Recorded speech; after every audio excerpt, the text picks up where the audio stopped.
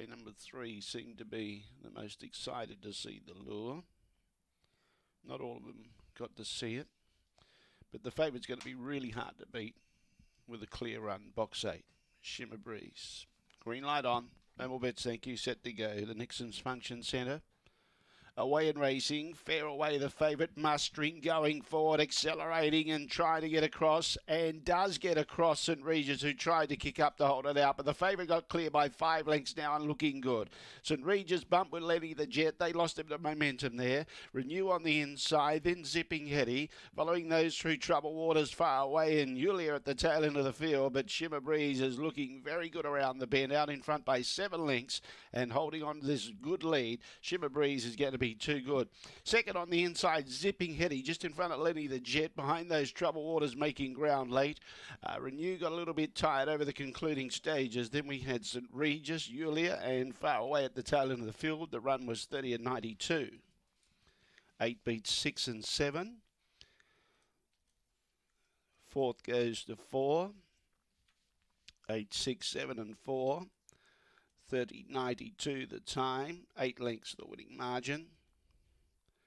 8 lengths by a neck. 8, 6, 7 and 4. 8, 6, 7, 4. Run home was 15.06. 15.06. No pain for favourite punters there. Shimmer Breeze, a brindle bitch. August 2016. Fernando Bale out of Shimaguni. And raced by T. Aloisi and M. Lehman, and Tony Rasmussen, the winning trader. 8674, 8674, 327, then 1586. Pretty quick down the back. Run home shows 1506. 8 lengths by a neck. Shimmer Breeze around 140, 120. Zipping Hetty 380 for the place. Lenny the Jet 220 for the place. 327, 1586. 30.92 and the run home 15.06. 8674.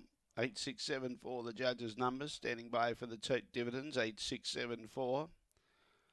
8 lengths by a neck. All clear. Here we go. Shimmer Breeze, 140, 120. Zipping Hetty, $3.80. Lenny the Jet, $2.20 for the place.